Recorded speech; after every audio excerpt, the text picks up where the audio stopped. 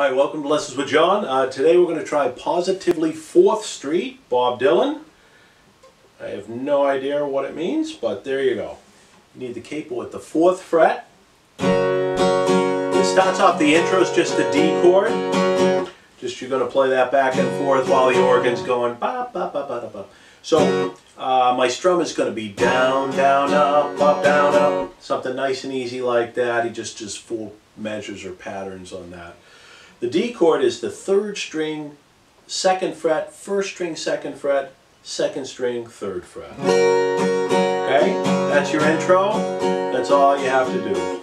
Alright, the whole rest of the song follows this pattern. It's a D to an E minor, to a G, to a D.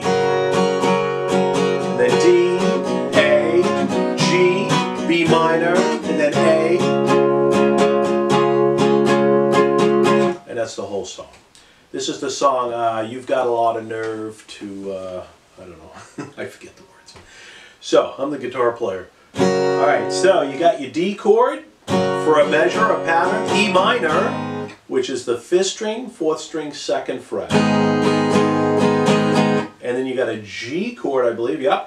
G is the 6th string, 3rd fret, 5th string, 2nd fret, 2nd and 1st string, 3rd fret.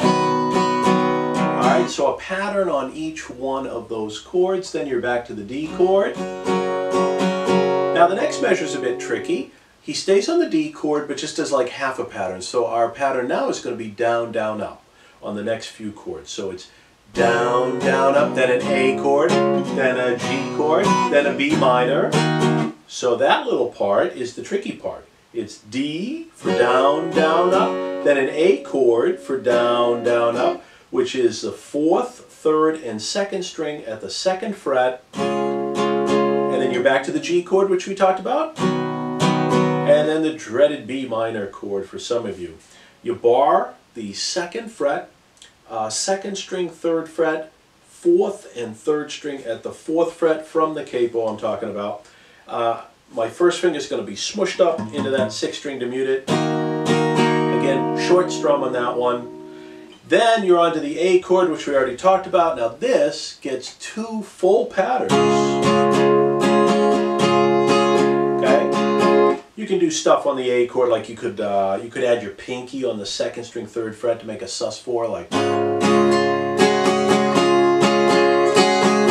stuff like that. You could add it, go back to the A, and then lift up the 2nd string for a sus2, and then back. So something like like that. You could do all kinds of stuff you can do on that A chord. There's a moment there because it's the end of the lyric and it's a chance for you to put something in there. Okay? So the whole song is D for pattern. You got a lot of nerve, E minor. To say you are my friend is G to D. And then D to the A. G to the B minor. And then the A. Okay, that's the whole song. You would end on a D chord if you don't have the ability to fade out. Okay, but that's the whole song. Nice easy one, except for the B minor, sorry. But I think the original key is like F sharp, so by putting the capo you're able to do the folk chords for the most part that he does, you know, in the song. So any questions, comments down below? Thanks for watching and play more guitar.